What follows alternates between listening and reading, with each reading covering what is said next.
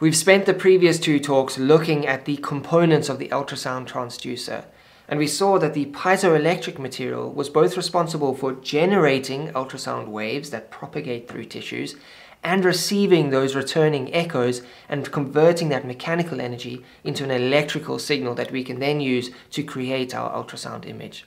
And I said at the time it was the result of the piezoelectric effect and the reverse piezoelectric effect that allowed us to both receive and generate those ultrasound pulses. Now we saw that if we apply an alternating current to our piezoelectric material, that piezoelectric material will generate an ultrasound pulse that has a frequency that's equal to that alternating current. And if we applied a short, sharp burst of electric current to our piezoelectric material, the piezoelectric material would resonate at a frequency that's dependent on the thickness of our piezoelectric material and the speed at which sound travels through that material. Now we're going to look at the piezoelectric effect in a little bit more detail in order to understand how we go about both receiving and generating those pulses. Now this may be a little bit of an addendum to our ultrasound physics module. It's probably a little bit more depth than we need to know. But there are a couple of concepts that come up here that do come up in exams, and understanding it in this depth helps us to explain those concepts further. So if we have a look at our ultrasound transducer here, we can see that it has the ability to both receive these returning ultrasound pulses and generate ultrasound pulses. Now what are ultrasound pulses exactly? They are regions of compression and rarefaction. They're regions of localized pressure changes. It's a mechanical energy that is moving through tissues, a mechanical force moving through tissues. And if we open up our ultrasound transducer, it's this layer here, the blue layer, our piezoelectric material, that is responsible for both receiving those mechanical forces and generating those mechanical forces. Now this transducer is a multi-element transducer. We've got multiple crystals, multiple transducer units that are separate from one another, and we've got individual control over each one of those units. We can get ultrasound machines where we have a single piezoelectric material transducer layer, which is known as a single element transducer. And we're going to look closely at the single element transducer when we look at our beam characteristics. But for the most part, in our ultrasound course, we'll be looking at multi-element transducers. So how exactly does this piezoelectric material both receive those incoming pulses and generate outgoing pulses? Well, firstly, this piezoelectric material is flanked by two electrodes. There is an electrode on the patient side and an electrode on the transducer side. And these electrodes are responsible for either generating current within our PZT material or receiving current that's coming from our PZT material. So let's start by looking at the piezoelectric effect. Now the piezoelectric effect is the conversion of mechanical energy into electrical energy. And it's that electrical energy that we will convert into our ultrasound image. The piezoelectric effect is responsible for those returning echoes, that mechanical energy that we then want to convert into an electrical energy. So let's look at our piezoelectric material that's flanked by those two electrodes. And we have this mechanical energy in the form of an ultrasound wave returning towards this electrode. This region of compression then compresses our PZT material, our piezoelectric material. That compression results in a current that can be measured by these electrodes. And that current can then be converted into a pixel value, a grayscale value that we will use on our ultrasound machine. Now the opposite is also true. If we run a current through these electrodes, that current will force the piezoelectric material to change shape. Now that change in shape is what is responsible for the mechanical energy propagation into the tissue. As the piezoelectric material expands, we get regions of compression here. And as it then returns to its normal shape, it forms a region of rarefaction. And it's those alternating regions of compression and rarefaction that result in the propagation of our ultrasound wave into the patient's tissue. Now the electric current conversion into a mechanical energy is what's known as the reverse piezoelectric effect. So let's have a closer look at the actual chemical structure of our piezoelectric material.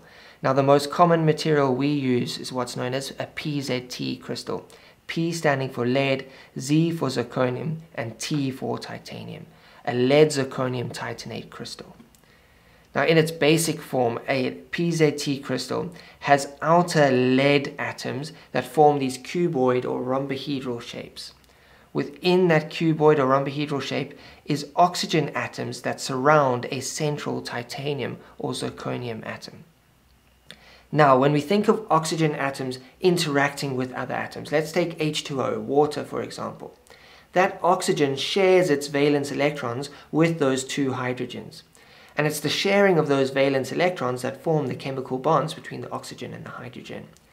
Now, the electrons within that H2O molecule spend the most of their time by the oxygen atom relative to those hydrogen atoms. So we can think of that oxygen atom as being relatively negatively charged compared to those hydrogen atoms. Now, the same is also true here. These oxygen atoms share valence electrons with that central titanium or zirconium. And the electrons spend greater time around those oxygen atoms. We can think of these oxygen atoms as being relatively negatively charged, and the central zirconium or titanium as being relatively positively charged. Now, if we were to take the charge of all of these oxygen atoms and average them out, we would see that that negative average would form in the center of this image here. And the relative positive charge of the zirconium or titanium atom would match the average of these negative charge in the center of this PZT crystal. Now, if that zirconium was to shift, or if the titanium was to shift, our positive center here would not match our negative average center here. We will have formed what is known as a dipole. We will have a positive end to our PZT crystal and a negative end. We formed a dipole here. Now, how exactly do we go about forming these dipoles within our PZT crystal? Well, it's a process known as poling of the crystals, polarization of our PZT crystals.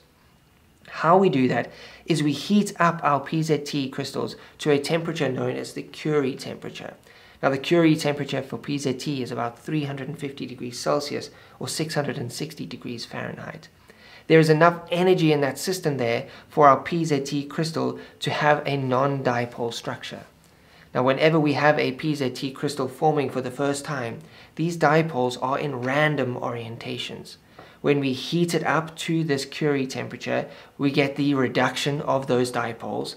Then what we can do is apply an electric current over our PZT crystal and cool it down slowly. As we cool it down while maintaining that electric current, we get all of our dipoles forming in the same direction. We've got all our PZT crystals now having dipoles in similar orientations. Then the entire PZT crystal can take on that dipole structure, having a relatively positively charged and a relatively negatively charged end to that crystal. And this is the reason why we can't autoclave our ultrasound transducers to sterilize them. When we autoclave something, we would put it above the Curie temperature and we would lose this dipole structure. We would lose this orientation. When the PZT crystals then go back below that Curie temperature, these dipoles will again be in a random order, and that PZT crystal wouldn't function in the way we want it to function. So let's have a look at this dipole and flip it on its side. We've flipped this PZT crystal on its side and we've placed electrodes on either side of that PZT crystal. Now, we can think of this as a single molecule, but in fact in our PZT crystal we've got thousands of molecules with all the dipoles lined up, a relative positive end and a relatively negative end. Now, the piezoelectric effect provides a mechanical compression here. As we compress this molecule, we move that titanium or zirconium into the center of those oxygen molecules. We are effectively reducing that dipole. That movement of charge results in a current being formed within our electrodes. That is the piezoelectric effect, mechanical force resulting in a current formation. So as we compress this molecule, we get an electric current. The reverse piezoelectric effect, we can then run a current through these electrodes. If we were to make this electrode negatively charged, it would attract that zirconium or the titanium and pull it towards that negatively charged electrode. We have then again compressed that PZT crystal. We've got the reverse piezoelectric effect causing compression here and ultimately rarefaction in our tissue. And if we were to then switch that current, we would create a compression within the tissue. and alternating between those two will give us those regions of compression and rarefaction, the reverse piezoelectric effect. So that, in a nutshell, is the piezoelectric effect and the reverse piezoelectric effect. Now, the diagrams I've used here are mainly for your understanding. There are some nuances that I've left out that I don't feel are necessary for our radiology physics exam and don't add any further understanding into how we go about creating and receiving ultrasound waves. Now, in our next talk, we're going to be looking at the various different ultrasound modes and how we can use the different modes to create different ultrasound images depending on what information we want clinically. So I hope this has helped. I hope your studying for your ultrasound physics exam is going well. And if you are studying for an exam, I've linked a curated past paper question bank below where I go through actual past paper questions in video format, showing you how I would go about answering those questions. So if you're interested in that, go check it out. Otherwise, I'll see you all in our next talk. Goodbye, everybody.